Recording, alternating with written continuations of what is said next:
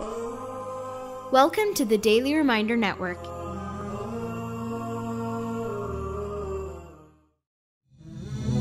Sunnah Revival by Sheikh Muiz Bukhary. Sunan of Fridays.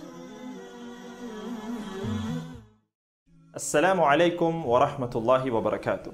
My dear brothers and sisters in Islam, this is Muiz Bukhary recording for the Daily Reminder Network. Inshallah ta'ala, for today's episode, we will be touching on a list of amazing sunan. Sunan, which is the plural of sunnah, of our beloved Prophet Muhammad sallallahu alaihi wasallam. Some of which are obligatory and some of which are highly recommended. And these sunan are in regard to the best day of the week, which is Friday, in accordance to the words of our beloved Prophet Muhammad sallallahu alaihi wasallam, where he is reported to have said, خير يوم طلعت عليه الشمس يوم الجمعة فيه خلق آدم وفيه أدخل الجنة وفيه أخرج منها. He sallallahu alaihi wasallam is reported to have said that the best day upon which the sun has risen is Friday. It was on Friday that Adam alayhi salatu wasalam was created, and it was on Friday that Adam alayhi salatu wasalam was granted entry into Jannah, and it was also on Friday that Adam alayhi salatu wasalam was taken out of Jannah. And this particular narration is recorded in the book of Imam Muslim. Number one on the list is to pray Fajr with the congregation, is to pray Fajr prayer with the congregation on Fridays. For it is the best prayer a believer can pray during the week. The Prophet Muhammad, peace be upon him, is reported to have said that the best prayer before Allah subhanahu wa ta'ala is Fajr prayer on Fridays with the congregation. And this particular narration is recorded in the book of Imam al-Bayhaqi, and it has been classed Sahih by Imam al-Albani rahimahullah. Moving on to the next action item, it is to take a bath, perfume oneself, and don the best garments an individual owns. The Prophet Muhammad, peace be upon him, is reported to have said, غُسْلُ يَوْمِ الْجُمْعَةِ وَاجِبٌ عَلَى كُلِّ مُحْتَلِمٍ. That taking a bath on Fridays is compulsory upon every male believer who has come of age. And this particular narration is recorded in the book of Imam al-Bukhary rahimahullah. The next two action items are to read Surah Al-Kahf, which is the 18th chapter of the Noble Quran, on Fridays. For the Prophet Muhammad sallallahu alaihi wasallam is reported to have said that whoever reads Surah Al-Kahf on Friday, he will be illuminated with light between the two Fridays. Allahu Akbar. And also to set out early and to go to the masjid for the Friday prayer, walking if the masjid is close by to one's residence.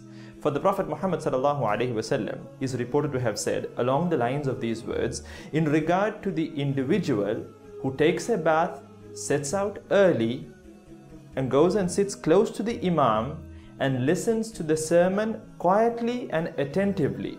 For every single step he takes, he will be rewarded the reward of fasting during the day and staying up the night in prayer for one whole year. Just amazing. For one whole year. And this particular narration is recorded in the book of Imam al-Tirmidhi. It has been classed Sahih by Imam al-Albani rahimahullah. Next in line is Salatul Jum'ah, the Friday prayer, which is obligatory upon every single male believer.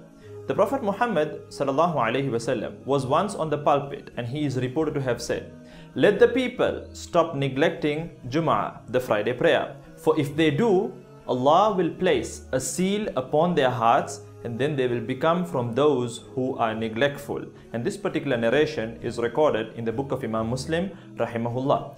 My beloved Sheikh Imam Ibn al-Qayyim rahimahullah is reported to have said that the Friday prayer is one of the most important obligations in Islam and one of the greatest gatherings of the Muslims. Gathering on Friday is more important and more obligatory than any other gathering except for the gathering of the day of Arafah. And whoever neglects it, Allah will place a seal upon his heart. May Allah subhanahu wa ta'ala save us all. The final two action items that I have to share with you all are to send excessive blessings and salutations upon our beloved Prophet Muhammad sallallahu alaihi wasallam, as well as to make excessive dua during this blessed and virtuous day. For the Prophet Muhammad, peace be upon him, is reported to have said that there is a certain span of time on Friday, and if a Muslim's dua were to coincide with that specific time, then Allah subhanahu wa ta'ala will definitely answer his dua. And this particular narration is recorded in the book of Imam Bukhary and Imam Muslim rahimahumullah.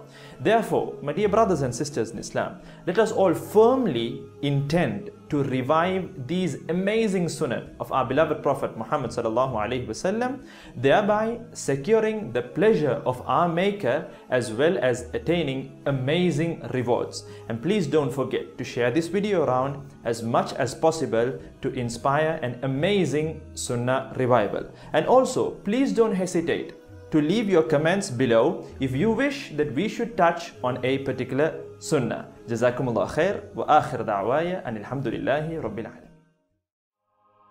Support the dawah. Donate now. Go to thedailyreminder.org/donate.